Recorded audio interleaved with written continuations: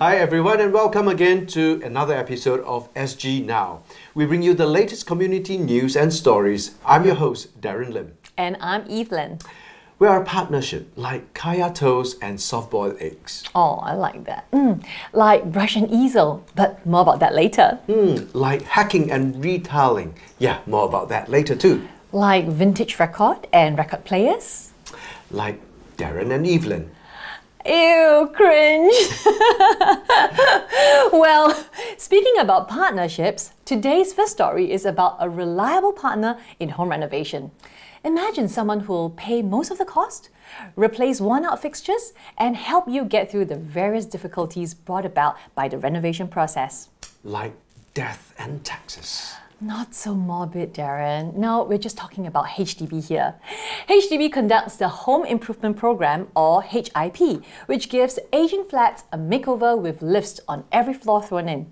Our CityJo Dharmhik, who's going through the HIP right now, will tell us more.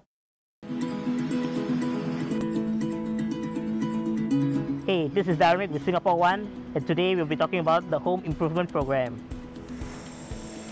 The Home Improvement Program, better known as HIP, is something created by HDB in order to help older flats improve their facilities such as waterproofing, tiling, and sinks in toilets. It's completely optional and residents will have to co-pay a small fraction of the cost, but it's an offer that few can refuse. Now, let's talk to some residents. Beware, it might be a little noisy.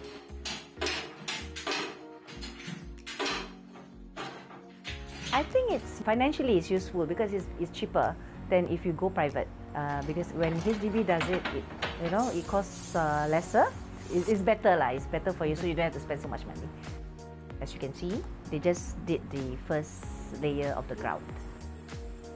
HDB will first select a precinct for HIP.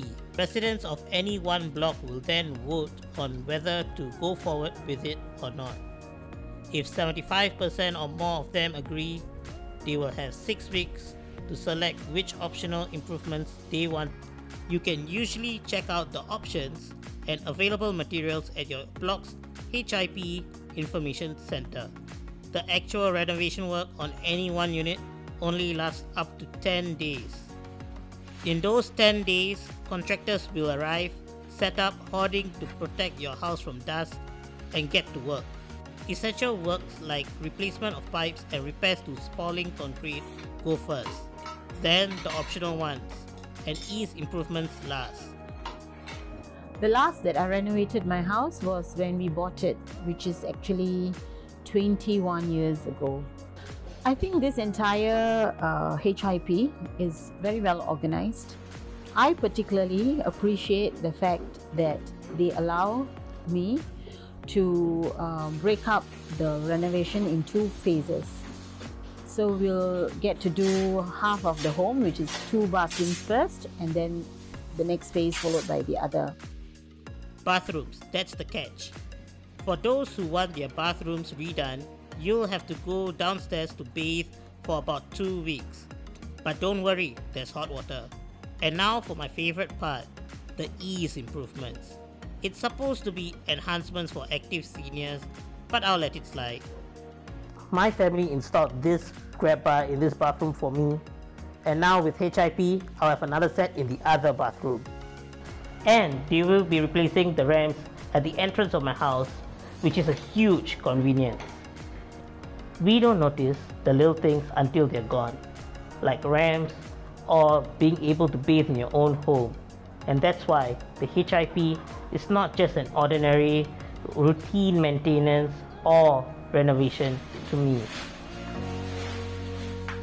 Why don't you share your thoughts with me in the comments? And this has been Dharmhik with Singapore One, hoping to chat with you next time.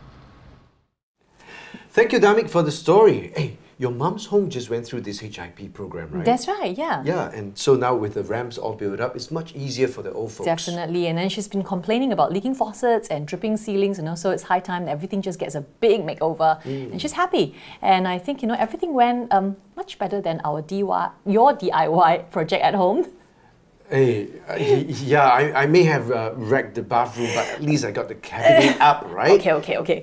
Now, ladies and gentlemen, let's turn our attention away from the scenes of destruction and think about something nice and creative instead. I created a very nice cabinet. Yes, but is it as nice as the paintings done by Mr. Hey, look, I followed the instructions and the doors actually stayed on the hinges.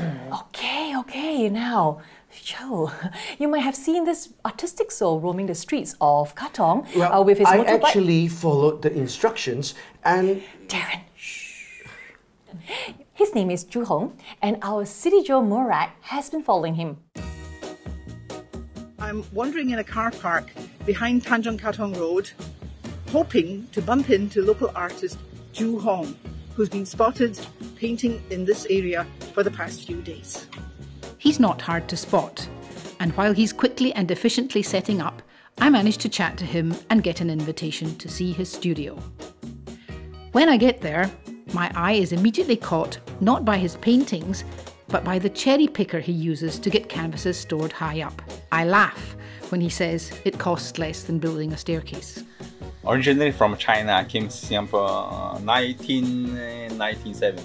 In Singapore about 20 over years. Yeah, become full-time artist. In my time, 1990 something, most of China, mainland China people want to go overseas. So Singapore is considered the easy place to go because they speak Chinese. Yeah, I think so. But that time when I come to Singapore, actually people speak English.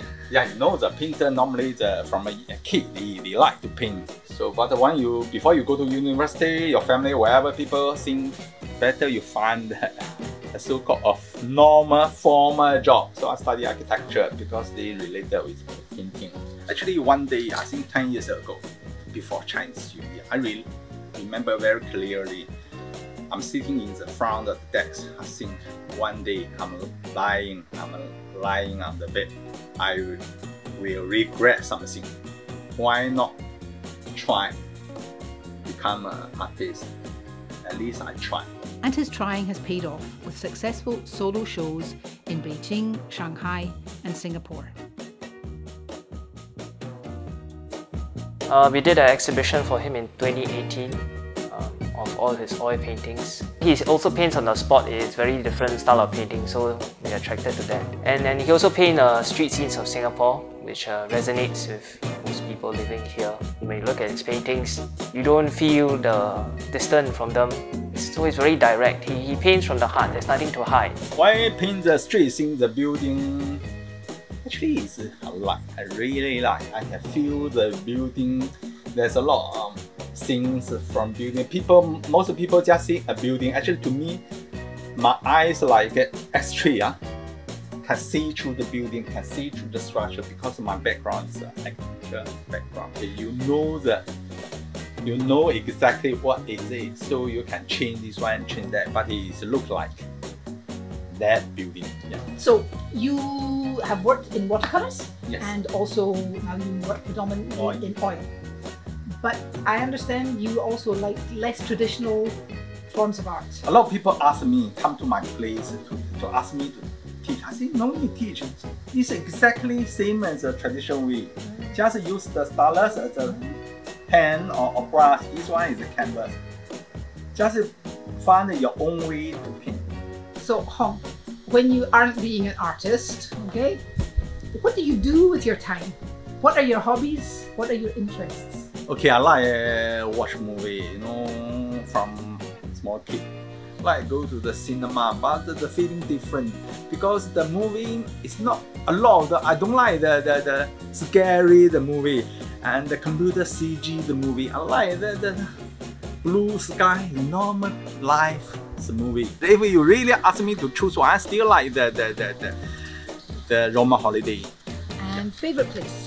I choose Italy, Rome, because the first European city I visit is Rome. The first thing I saw Rome is I come out from the train station. Actually, I don't know the Colosseum meaning is what, but I know Colosseum. When I open the door, it's Colosseum there. It's so impressive. It's so contrast with our Asian culture. After spending time with Zhu Hong, any idea I might have had of a moody, temperamental soul were completely thrown out of the window. He was a delight, a curious mixture of dedication to his art and wonder and joy in what he sees around him and in what he does. A man of simple pleasures, with an enthusiasm for life and a generous spirit that shines through in his work. As his gallerist said, he paints from the heart.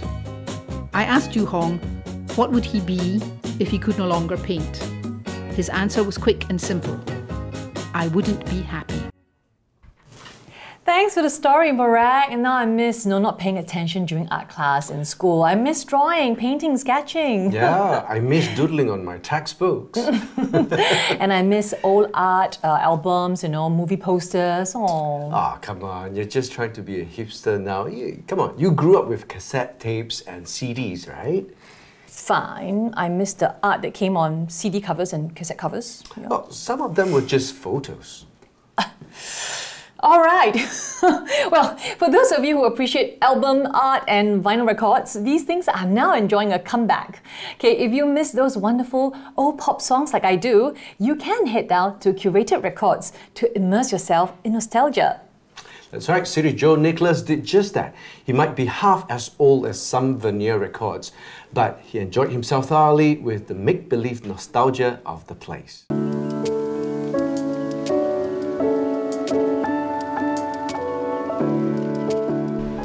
Hi, how's it going everybody? My name is Nicholas from SG1 and today we're going old school, visiting an old vinyl record store that's been around for a couple of years. So let's take a look and see what's interesting. Come on.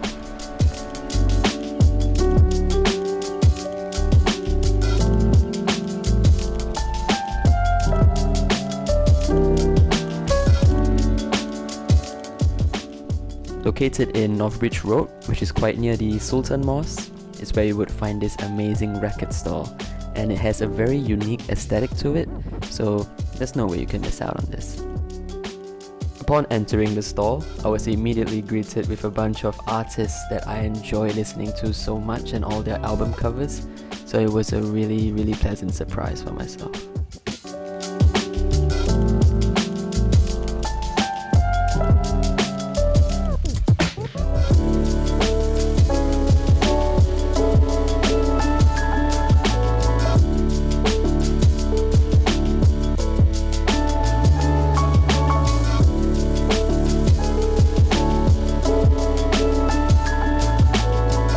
So one of the highlights for me here was that I was able to use their record player, and for those who are unaware of how to utilize one, the owner will actually be there to guide you and kind of give you a good taste of how it's like to own a vinyl, own a record player, and you can just sit back, relax, and just enjoy yourself over there. It's one hell of an experience and good vibes only.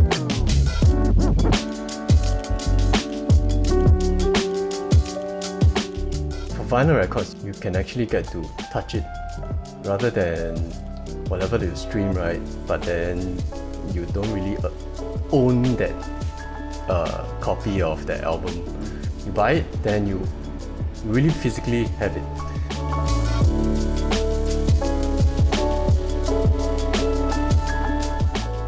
And also the whole experience of just playing through an album, sitting there.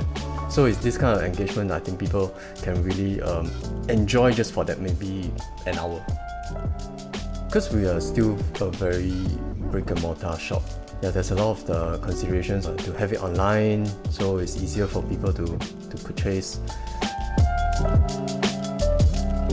This right here is a Fuji's album. It is an original vinyl record, and since I have a little record player at home, in my little studio, I'm definitely going to give this a good listen. I'm extremely happy with the service I got there, and the place is a vibe, man. It's definitely a place worth checking out. We'll look forward to the next one, alright? Thank you, Nick, for that nostalgic journey. It's so good to know that real music is still alive today and youngsters like you know how to enjoy it. Oh no, please don't start. What? Well, just because a song came out like 40, 50 years ago on a vinyl doesn't make it good. Well, I know someone who knows real music and who can set the record straight for us. And who's that? Well, our oldest and newest CityJo, who is forever 21. She was a very popular radio DJ in the 70s and rubbed shoulders with bona fide rock stars like John Bon Jovi, Mick Jagger and Cliff Richard. That's right, she set up Perfect 10, 98.7 FM and runs the grand old dame of local vinyl stores, The Attic. We're all very proud to have Belinda Sunshine as our pioneer CityJo. We've got her here online today, and so let's say hi to the inimitable, irrepressible Belinda Sunshine! Belinda! Hi, Belinda! Hi, Evelyn! And hi, Darren! Well, Belinda, how are you? You know, you have worked in radio for most of your life. So tell us how you're adjusting to your new role as our CityJo journalist. Wow. You know, the media landscape has changed so much these days. Yes. And one has got to be really internet savvy, you know, and also know what you have to do. So to take over this job as a CityJo, I find it not only daunting, but challenging. It's something very different from what I used to do years ago. Right, yeah. Well, so what have you got for us this time around? Well, if you are talking about what programs I'm doing, we do a variety of stuff. But this week, however, I'm doing this program called Street Talk. And Street Talk is a program where I really hit the streets, talk to people on certain issues and certain topics that are really very close to their hearts. It's very exciting and I enjoyed it. That's nice. So did you manage to get Singaporeans to talk to you on Street Talk? Yes, I do, but sometimes there are people who just refuse to talk to you. But those are really ready to talk to you, they come forward and they say, oh, are you the Belinda Sunshine? I'll talk to you, I'll share with you. So that was fun, really, you know. I really enjoyed it. Yeah. But if you really want to know what exactly, you know, I'm going to do for this week, well, it's something very interesting, something which is really close to the heart of all Singaporeans today. And if you want to know more, you better watch my story. Okay? We will do that. We will do that. So we are all eyes and all ears for you, Belinda.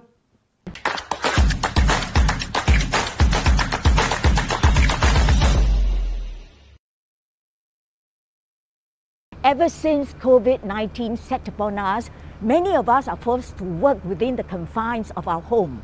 But are we clocking the same hours like our office colleagues? Our bosses may not think likewise. And then invariably they think, I think I should give them a pay cut. Pay cut? I'll castrate him if my boss does that to me. My fellow CityJos and I will be walking the streets to find out what people think about this.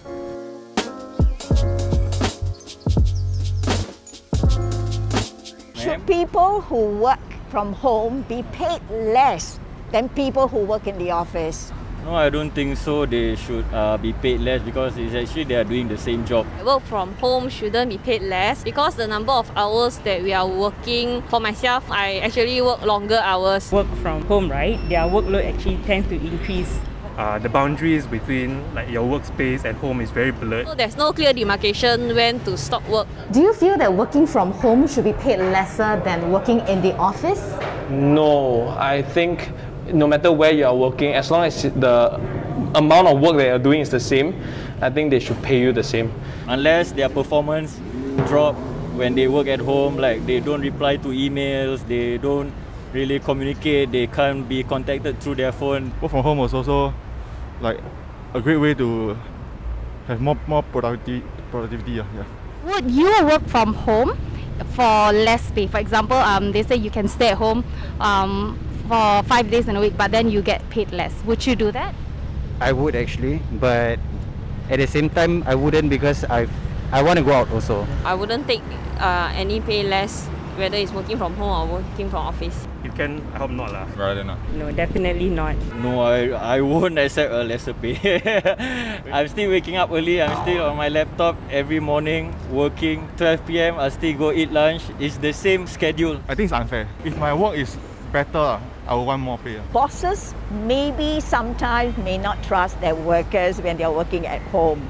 So they probably want to plant some digital, devices, at the home of their workers Now, do you mind if your boss were to do that?